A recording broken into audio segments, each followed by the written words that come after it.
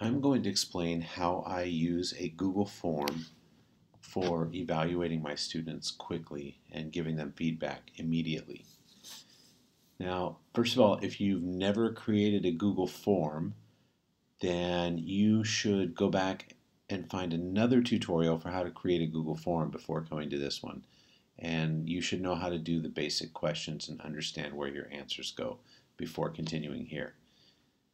All right, so first thing I do, and this does admittedly take a little bit of time, my first question on my evaluation is going to be the presenter's email. So what I would normally do, and you're looking at the view where, this is the view where I would fill it in. So what I would normally do, I would add every single email address for the students that I have. Class of 20, I add all 20 students. Class of 50, I add all 50 students. I have purposely removed them from this one just for the purpose of this demonstration. This is an actual form I have used. Then what I do is basically I go through my rubric and I change the sections of the rubric into different questions. So for example, the requirements completed, and here they are. And what's really nice about this is as I'm watching the presentation, as I notice that they're doing a live presentation, right? It's not something that's recorded. I can check that off. And I can keep the timer on there. And so if it's 4 to 5 minutes, I can check that off. And I can do that as the presentation is going on. So then what I come down to is I'll do the requirements. And let's say one requirement not met. And in the content, these would be my different descriptors on my rubric. So this would be the best one, and this would be sort of middle of the road, and this would be a little bit lacking. And what I do is when I realize they have completed this description, then I can go ahead and select it. And the same for here. And then I give them their final score at the end. And you can see this particular rubric was under 26, and I've put in a check for that. So if I had a score of 25, that would not give me any problems. Then also when they're presenting, I can go in and type in feedback and just take notes along the way. And this is really a nice feature. When I'm all done with the students done presenting and I'm all done, I've submitted it, then I'll submit it, and I'll show you what happens in just a second. First I want to mention, notice some of these are required and some of them are not. It's really important that you think about what you're going to make as a required question on your evaluation when you're evaluating someone. For example, you must require that an email address be put in there so that you know whose presentation it is. And for these 3 areas on the rubric, I need to make sure I've filled out all of those. So I made those as required.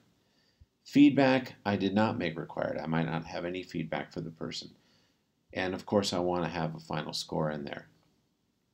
So think about what you really need to be required.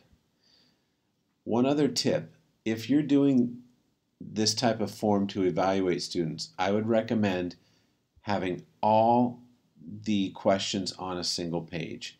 Because if it's one of those forms where you have to flip through pages to do the questions, you might not be ready to go through when the student is completing some other tasks that are on another page. You want to be able to see everything and be able to bounce around. That's what really makes this efficient.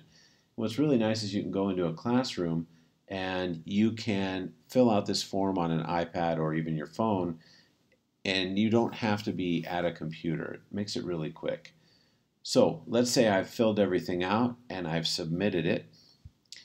And then what I have done, and I'll give you a look at this. This is an actual spreadsheet from a class whose presentations I reviewed. And I've blacked out the emails here. And these are the actual scores I've given them. But you'll notice that any of these that I click on, it gives that descriptor that was here. So one of these descriptors. and it does that for the requirements completed, all the requirements, content, and preparation. Those were the names of my questions. If you look back here, you'll see requirements, content, preparation, final score. And so it will put that complete, and the complete descriptor will show up. And then here is my feedback, and you can really write as much as you want. Now you'll notice here it says template 1, send status, case number, edit URL.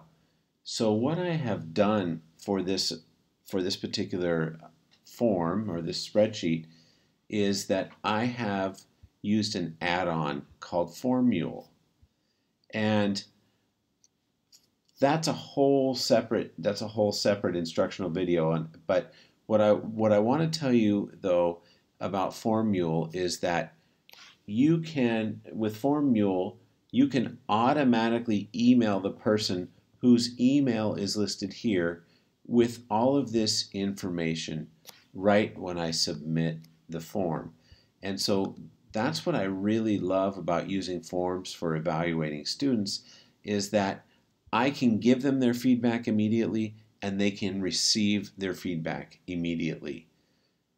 So you don't have to use those kind of add-ons for a mail merge, but it really is a nice way to get that feedback to students immediately.